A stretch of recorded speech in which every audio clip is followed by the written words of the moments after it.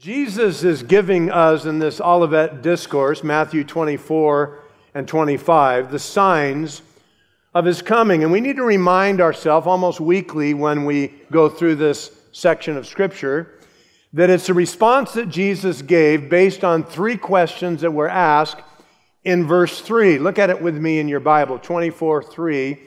The disciples asked Jesus, "When shall these things be?"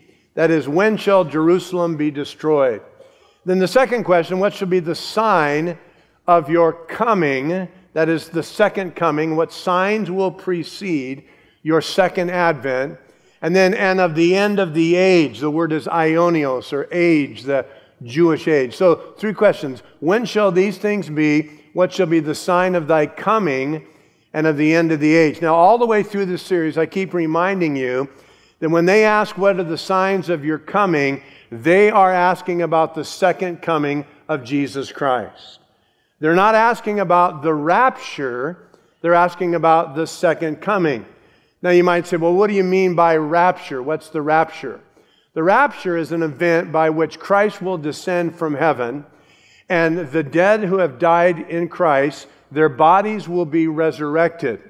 Those who are alive and remain, Paul says in 1 Thessalonians chapter 4, will be raptured. The Greek word is harpazo, or caught up, to meet the Lord in the air, and so shall we forever be with the Lord. Now, the reason I say this is because I want to be absolutely clear that everything we're going to read about today in this passage, in its primary interpretation, is not about the rapture, it's about the second coming. And it's written to those who are alive during the tribulation after the rapture, and will be here on earth when Christ returns. All the signs in the Olivet Discourse about his coming are signs in the tribulation that will precede his second coming. So you need to keep these clear. A lot of confusion today. People take rapture verses and they combine them with second coming verses, or they don't believe in a rapture, they believe in a second coming, and just a lot of confusion. Jesus introduced the rapture in John 14 when he said, I go to prepare a place and I'll come again and I'll receive you to myself, that where I am, there you may be also. And then in 1 Corinthians chapter 15, and it starts at verse 51, Paul the Apostle says, Behold, I show you a mystery, we will not all die, but will be changed in a moment, in the twinkling of an eye. And he said, this corruptible, referring to his body, will put on incorruption. This mortal body will put on immortality.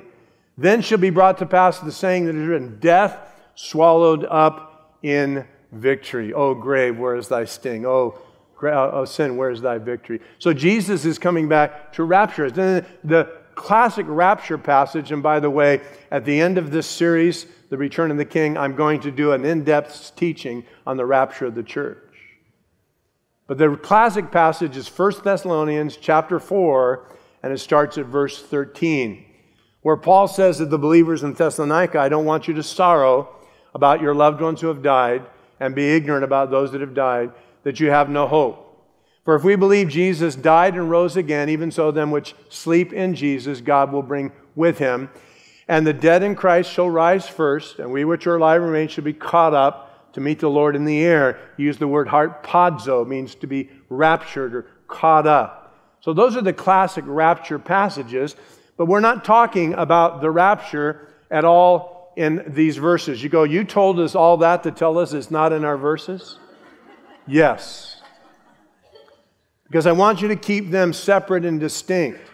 The rapture will happen. There'll be 7 years of tribulation. At the end of the tribulation, Christ comes back in second power, in the second coming in power and glory. Now, in verse 32 to verse 36, and I'm just warming up to the passage, he gave us the parable of the fig tree. And the parable of the fig tree is intended to tell us that those who are living during the time of the tribulation, when they see those signs, they'll know that Christ's coming, his second coming, is nigh, even at the door. And then he gave us in verse 37 to verse 41 the story of Noah and the days of Noah. That as God told Noah to build a boat, they were eating, they were drinking, they were marrying, they were giving in marriage. The wicked of Noah's day didn't expect a flood to come, And it wasn't until Noah went into the ark and God shut the door and the rains came down that God said that the scriptures say that Noah was safe in the ark and all those wicked were swept away unexpectedly. They weren't looking for the coming of the Lord. They were eating, they were drinking, they were marrying, but they weren't living in expectation and readiness. So now the question is that Jesus is answering is, are you ready for His return? I want you to see the key verse, verse 44. In verse 44 of Matthew 24, therefore be ye also ready. There it is. For in such an hour as you think not, the Son of Man comes. When he says the Son of Man comes, he's referring to his second coming, his second advent at the end of the tribulation period. So Jesus, now in a series of parables, teaches us the importance of being ready for His return. Basically, whenever you have a parable has one main lesson. And that one main lesson in these parables is that we should be ready. So he gives us three parables today. The thief, watchfulness, the servants, faithfulness, and the 10 virgins, the lesson is readiness. So we're going to look at three stories. The thief teaching us to be watchful, the servants teaching us to be faithful, and the 10 virgins, Matthew 25, verses 1 to 13, that we should be ready for His return. Let's look first at this parable of the thief, verse 42 down to verse 44. Follow with me in your Bible. Jesus says, watch therefore, for ye know not the hour when the Lord doth come. But know this, that if the goodman of the house had known in which watch or time of the night the thief would come, he would have watched and would not have suffered his house to be broken up. Here's the point. Therefore, be also ready, for in such an hour as you think not, the Son of Man is coming. Now, I want you to understand that as far as prophecy and signs and chronological order is concerned, this is a parenthesis. This is a parenthetical section where he actually is telling us parables, basically to teach us to be ready for His return. Now, notice in verse 42, we have the principle. Watch therefore. By the way, lest I forget, if you look down in chapter 25 and verse 13, it opens with the same statement. Watch therefore. So basically, he's saying the same thing in all of these verses. Be awake, be alert, be watchful. So watch therefore, which takes us back to the days of Noah, when they weren't expecting the flood to come and they were all swept away in judgment. So you need to watch and you need to be ready. And as I said, the word watch there means to be keeping your eyes wide open. Why? Because you know not what hour the Lord doth come. So he gives us the principle in verse 42. You must stay awake. You must stay alert. You must not go to sleep. Now, it has its first and primary application to the Jews, Israel, and to tribulation saints, people who miss the rapture but are here in the tribulation. They'll turn to God. They'll trust in Jesus. They'll be looking for His return, but they need to stay alert. They need to keep watching. Now, the parable's in verse 43. But know this, that if the goodman of the house, that's the head of the household, the head who owns the home, if he had known in which watch, now the watch there is the time of night. They had different watches through the night in the Roman reckoning. If he knew what time the thief would come, this is a story about a thief coming to rob a house, then he would have watched, the word there means to be on guard, and would not have allowed his house to be broken up. And then in verse 44 is the practice. Here's the application. Therefore, be ye also ready, for in such an hour as you think not, the Son of Man, that messianic title for Jesus, He will come again. Now, the interesting picture there is that of the thief. How many of you ever had someone rob you? Had your car broken into, had your house broken into, have a son-in-law that was out surfing and someone saw him hide his keys and they broke into his car, took his keys, took his wallet, took all his credit cards, locked up his car, and left with the keys. So it was a real nightmare to try to get that all sorted out. And I've had similar things happen, or maybe you come back to your car and a window's broken out and someone has robbed you and you feel so violated, or maybe someone's robbed your house. You come home and you find a back door open or a window broken. They've come in to rob you. So Jesus says, just like a thief that comes in, if you knew when the thief was coming, you would be watching and waiting, and it wouldn't happen, right? That's because thieves don't call you and tell you when they're going to rip you off. It would be the considerate thing for them to do. It would be the nice thing for them to do. Mr. Miller, yes. Yeah, we've been casing your house, and we want you to leave your key under the floor mat because Saturday night about 3 a.m., we're going to break in and rob your house, okay? Okay, great, got it. I mean, you're going to be waiting with your guard dogs, your shotgun, the police department, the FBI, the CIA. And you're going to be waiting for them because you know when they're coming. So the thought here is, it's very simple, thieves come unexpectedly. You don't expect a thief to come. You're not ready for them to come. The other day I walked out of a store and I thought someone stole my car. It was gone. Like, wow, freaking out. And then I realized, no, I parked it over here. Pray for me. Pastor needs help. He doesn't know where he parks his car. I was like, oh no, someone stole my car. And I'm all freaking out. And he's like, oh no, it's over here. But Jesus said it's like a thief. Now, let me make something clear. Jesus is not a thief. Okay? He's coming like a thief. He's just using a story to illustrate you won't be expecting me when I come. That's the theme through all of these parables. When you are not expecting it, the Lord will come. Now, I want to make this very clear. One of my goals in teaching through the Olivet Discourse is just to be clear, to explain the passage. And in its primary interpretation, it's not referring to the church living today waiting for the rapture. It's talking about Jews who will be on the earth during the tribulation. Some actually say that Jesus is leading up to the parable of the virgins in chapter 25, in which he will judge Israel. The true Israel will be saved, and those who reject Messiah will be lost, in the picture of the wise and the foolish virgins. But after the rapture, many Jews will turn to Jesus. Many Gentiles will turn to Jesus. And there will be a time of great evangelism, and people will be saved. People have this false idea that the Holy Spirit leaves during the tribulation. Not so. He will be actively working, and people will be being saved and coming to Christ and salvation during that time.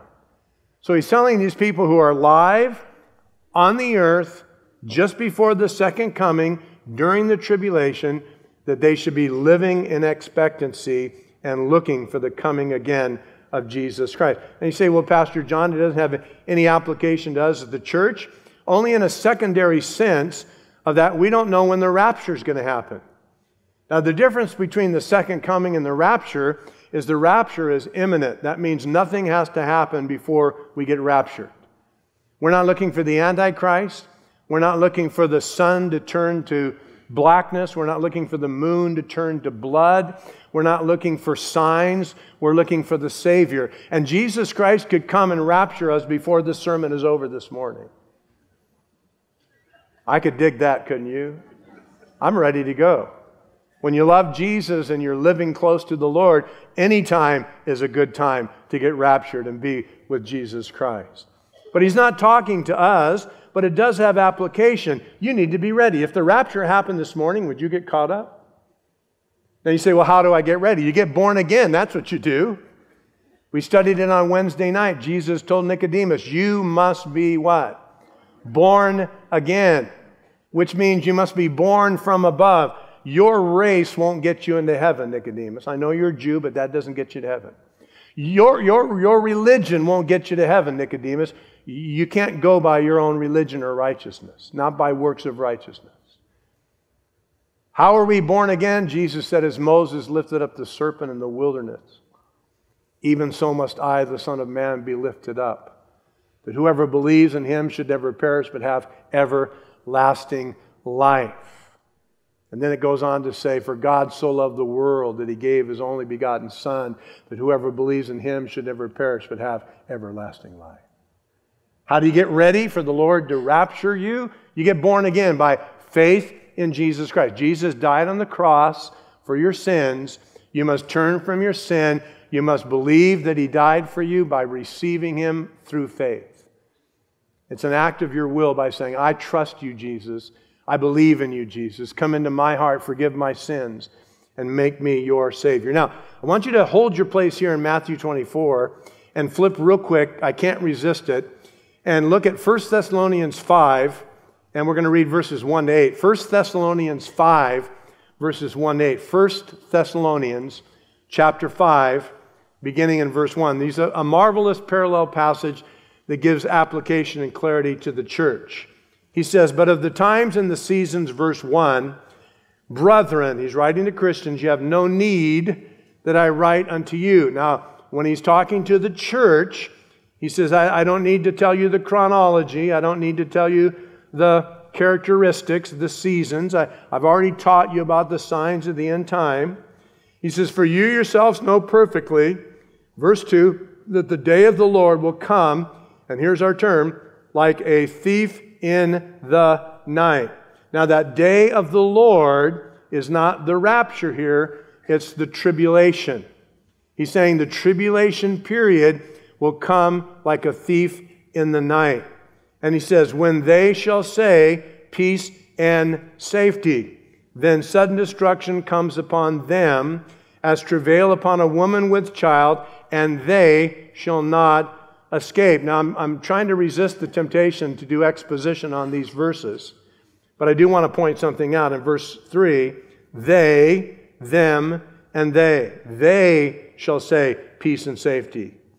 Sudden destruction comes upon them as a woman with child, and they shall not escape. And then notice the change in verse 4, but ye brethren.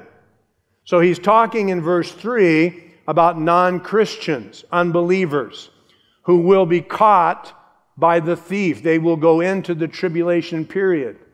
But you, he's talking to the church, the believers, that day will not overtake you as a thief. Now, notice these characteristics of this tribulation period. It comes like a thief in the night, verse 2.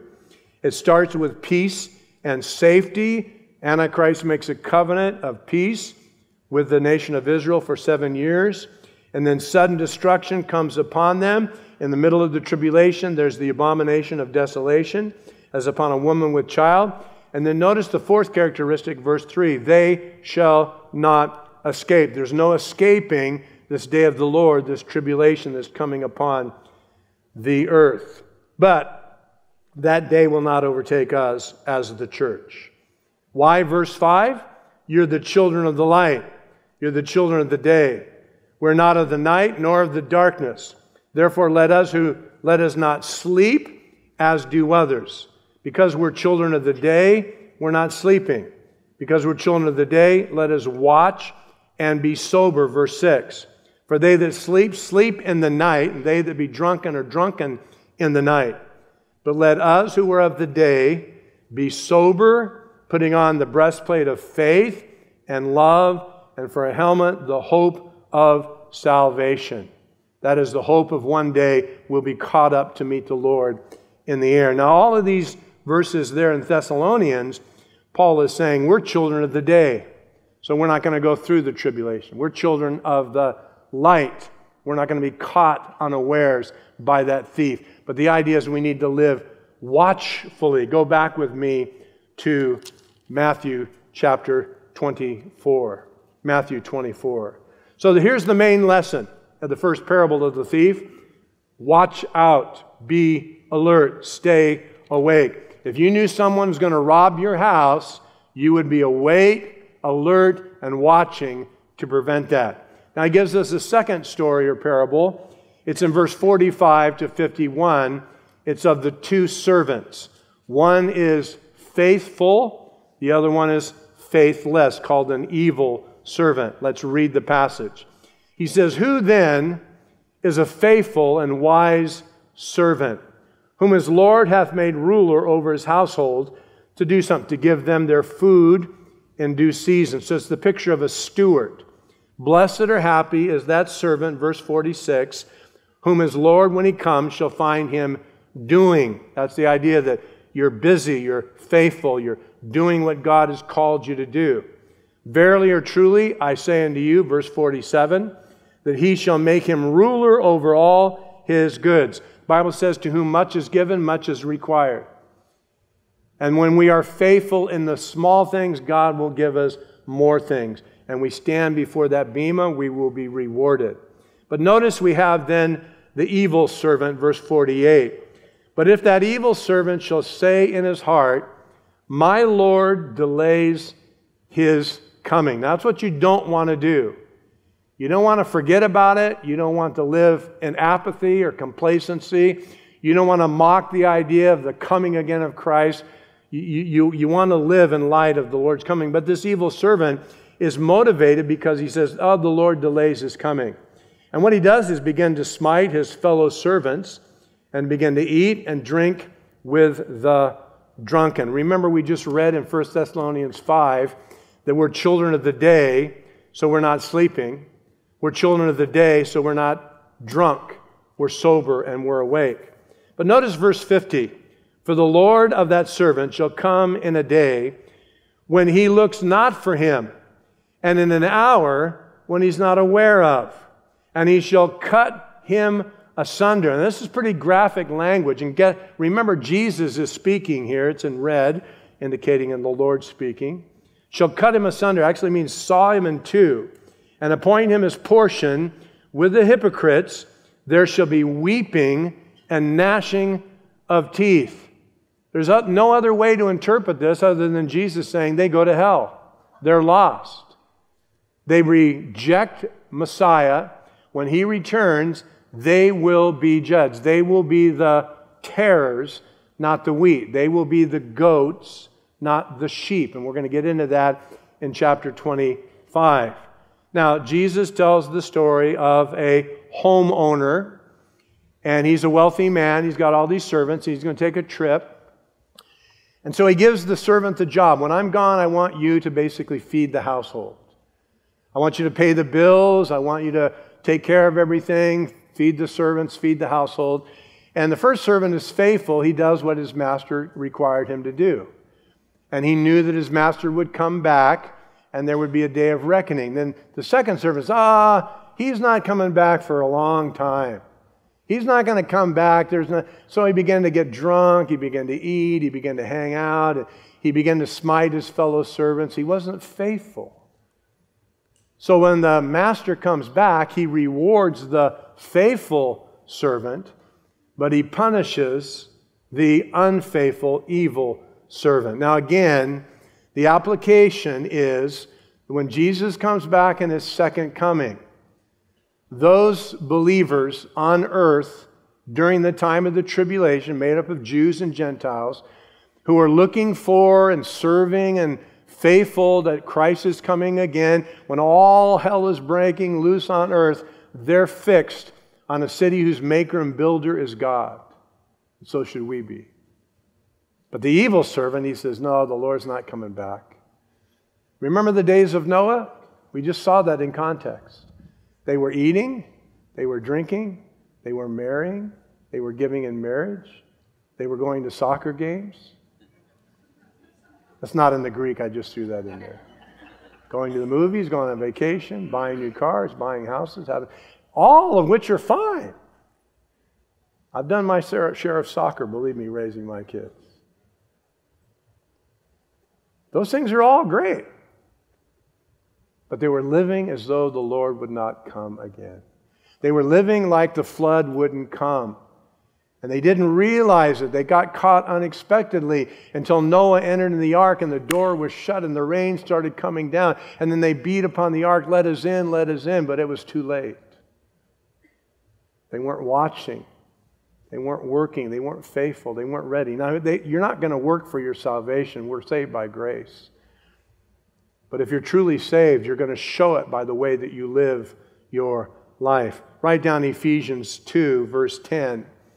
Right after telling us we're saved by grace through faith, Paul says, "For we are his workmanship, created in Christ Jesus, unto good works which God hath before ordained that we should walk in them." So first lesson is be watchful or stay awake. Beloved, don't go to sleep. The second exhortation is be faithful.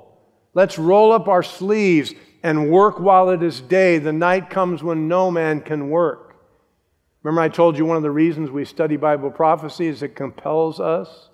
It compels us to witness to my family, to witness to my neighbors, to witness to my coworkers, to pray, to give, to serve, to do all I can to reach people because Christ is coming again.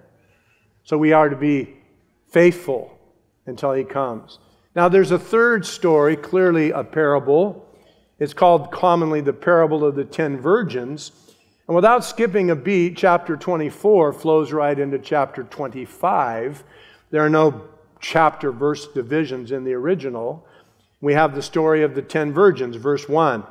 Then, when Christ comes back in power and glory, then shall the kingdom of heaven be likened unto 10 virgins, which took their lamps, and they went forth to meet the bridegroom. 5 of them were wise, 5 of them were foolish. We get our word moronic from that word foolish. They that were foolish took their lamps, but took no oil with them. Now they had lamps, they were virgins, they had lamps, and their lamps had oil, but they didn't have any backup oil. So when their lamps went out, they didn't have enough when the bridegroom shows up, and they are lost. So it says, the wise took oil in their vessels with their lamps. While the bridegroom tarried, they all slumber and slept. And at midnight there was a cry made, Behold, the bridegroom's coming. Go ye out to meet him. Then all those rose, the virgins rose and trimmed their lamps. And the foolish said unto the wise, Give us of your oil, for our lamps are gone out. Literally, they're going out. And the wise answered, said, Not so, lest there be not enough for us and for you. But go ye rather to them that sell and buy for yourselves. And while they went, here's the key text, verse 10. While they went to buy, the bridegroom came. They missed the bridegroom. And they that were ready went in with him to the marriage, and the door was shut. So those that were ready got to go into the marriage feast. Afterward came also the other virgins, verse 11, saying, Lord, Lord, open to us. But he answered and said, Verily I say unto you, I know you not. Here it is again. Watch therefore, for you know neither the day nor the hour when the Son of Man is coming. Now again, I want to be faithful to the text. He's not talking about the rapture. So he's not really talking to the church. It has a secondary application to us because we need to be ready for the rapture, but he's talking about the tribulation period, and he's talking about Jews who turn to Christ, but those who don't turn to Christ, whether Jew or Gentile.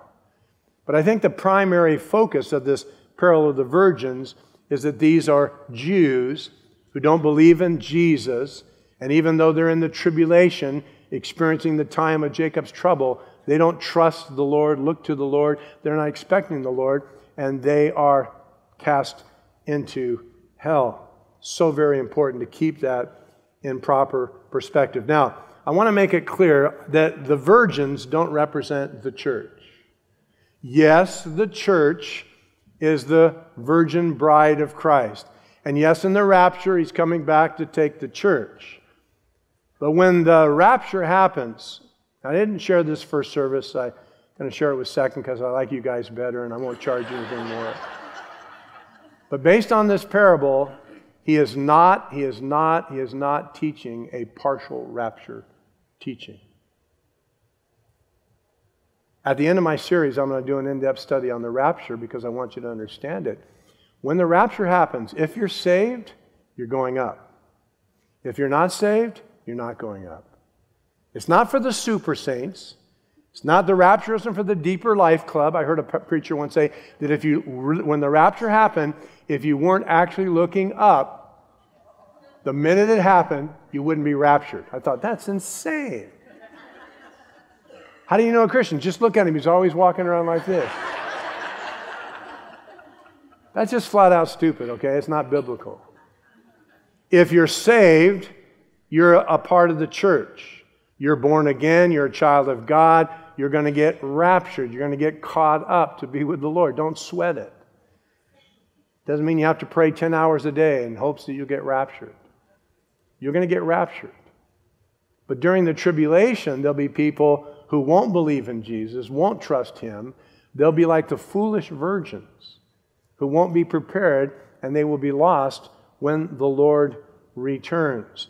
And you say, well, does it really have any application for us today? Well, yes, it does. And that is, we as the church do need to be ready for the rapture. But that's not what the text is talking about. Now, remember, the thief doesn't announce when he comes, right? You know, in the weddings in the Bible days, my wife and I went to a wedding Friday night. Weddings are always beautiful. Weddings are always fun. Weddings are always glorious. And the bride's always beautiful. The grooms sometimes need help.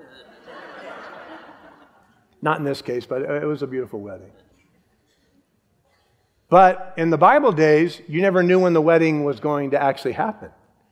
Because a couple would be espoused, and for 1 year they would be legally bound in an espousal period. We call it an engagement, but that's not a legal binding. They would be espoused. And anywhere during that 1 year espouse at the end, the wedding could happen. So what happened was you had to actually be ready for the bridegroom comes pick you up. Now, this parable is not about the bridegroom, and it's not about the bride. It's about the bridesmaids. These virgins would be called bridesmaids. And they have to be ready. So what happens is anytime, they didn't know when, the groom would come with his bride, and they would pick up the bridesmaids, and then they would go in a procession through the night with their lamps, and they would go to the place where the wedding feast was going to happen, the wedding ceremony. And they would have the wedding ceremony and then the wedding feast. You know how long it lasted? 1 week. Now, in our weddings today, you have the wedding, you have the ceremony, the bride and groom, let's get out of here, let's boogie, let's split, let's go. Remember when I got married, it's like, let's hit the road, let's get out of here, let's get the show going. So my wife and I jumped in my 66 VW bus. On our honeymoon, you know, get out and pedal so we can go. And we're about halfway to our destination, and boom, the front tires blew up.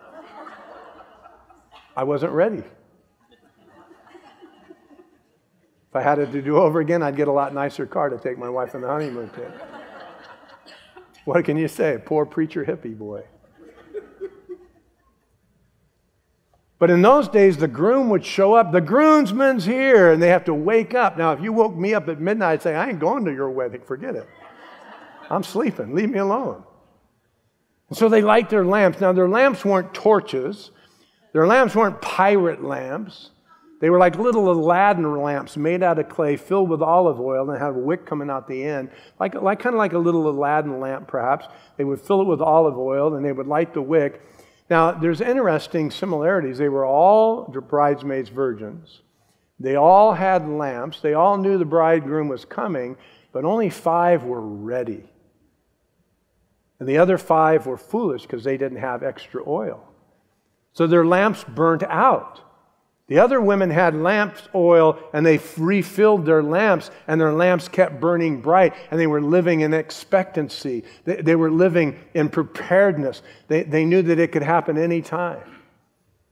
It's kind of like when someone says, hey, I'm coming over Saturday. What time are you coming? Oh, just sometime Saturday.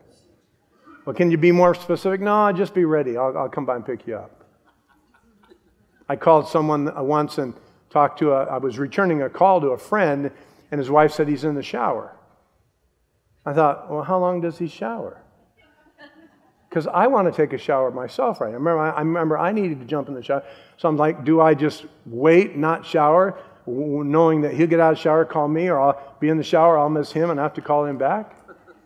I really freaked out over this. So I was basically like, just, okay, I'll just wait. I don't get to take my shower because I'm waiting for him to finish his shower. But I had to wait and expecting. Like someone say, I'll call you back. And then, they just, well, when are you going to call me back? You don't want to get preoccupied with other things. So the idea, and this is the way we ought to live as Christians. Jesus is coming, and we don't know when, so we need to be living in constant expectation of his coming. Amen? So in verse 10, he drives home the point. He said, and while they went to buy, the bridegroom came. They that were ready went in with him to the marriage, and the door was shut. Those who weren't ready came later, Lord, Lord. Jesus in Matthew 7 said there's going to be that day when they say, Lord, Lord, didn't we prophesy in your name? Didn't we do wonderful works in your name? Didn't we perform miracles in your name? And Jesus said, depart from me, you workers of iniquity. I never knew you. I never knew you intimately. I didn't have a personal relationship with you. So watch, therefore, verse 13, for you know neither the day nor the hour when the Lord comes. Now, I want you to turn to Romans 13. I have one last verse to close with, which is again in the epistles, a picture that applies to us, the church. Romans 13, verse 11 to 14. I want you to remember these cross references. Romans 13, 11 to 14. Paul says, and that knowing the time, verse 11, that now it is high time to wake out of sleep, for now is our salvation nearer than when we believed. The night is far spent, the day is at hand. Let us therefore cast off the works of darkness. Let us put on the armor of light. Let us walk honestly. Here's how he tells us to live. Honestly, or living appropriately, as in the day. Not in rioting, not in drunkenness, not in chambering, which is sexual immorality, not in wantonness, which is sensuality, not in strife or in envies. But what you should do, verse 14, is put on the Lord Jesus Christ and make no provision for the flesh to fulfill the lust thereof. This is one of the most important cross-references for how we should then live as Christians. Make no provision for the flesh. Jesus is coming again. It's no time to be going out getting drunk. It's no time to be sleeping around. It's no time to be living for the world. It's no time to be living lackadaisical and carnally and apathetically. It's time to be watching. It's time to be working.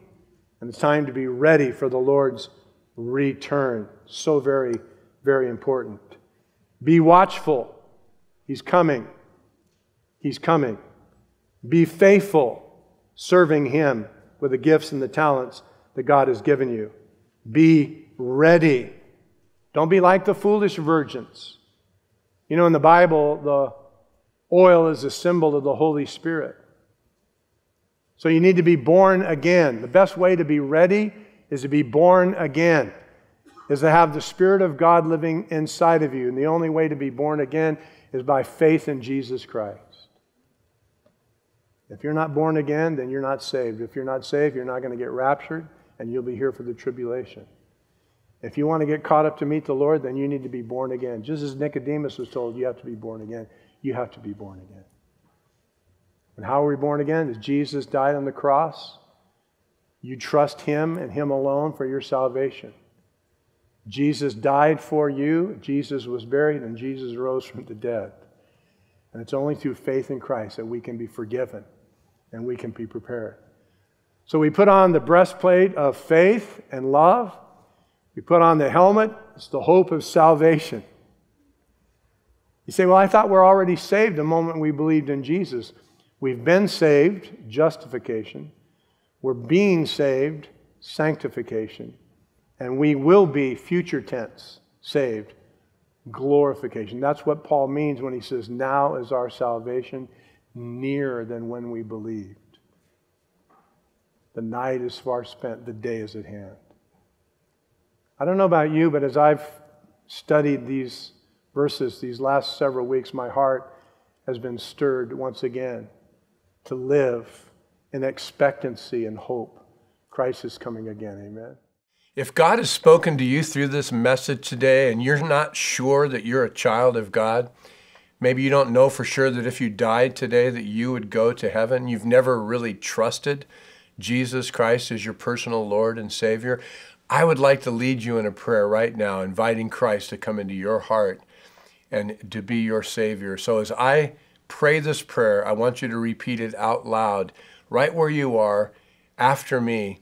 Make it from your heart, inviting Christ to come in and be your Lord and Savior. Let's pray.